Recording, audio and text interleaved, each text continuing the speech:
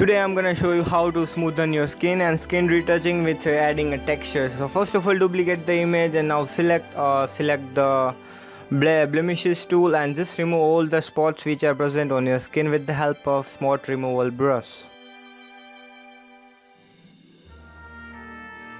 After that, just duplicate the image with the help of by pressing Ctrl J. Now press the Ctrl plus I to invert the whole image. Change the blending mode to vivid light.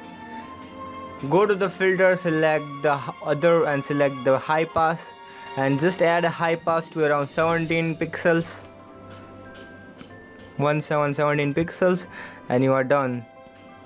After this, just add a Gaussian blur to the photo. Go to the filter, select the blur and select the Gaussian blur and make the Gaussian blur to around 3.3 ratio. Now just hit OK. Now add a layer mask on it. Press Ctrl I to invert whole image. Select the brush tool. Make sure the background the foreground color is white. Now just paint on the area where you wanna smoothen the skin.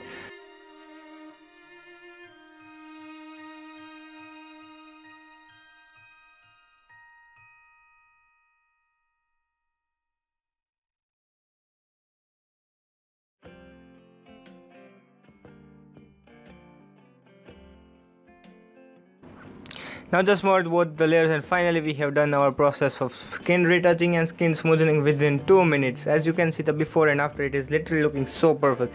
So see you in the next tutorial, guys.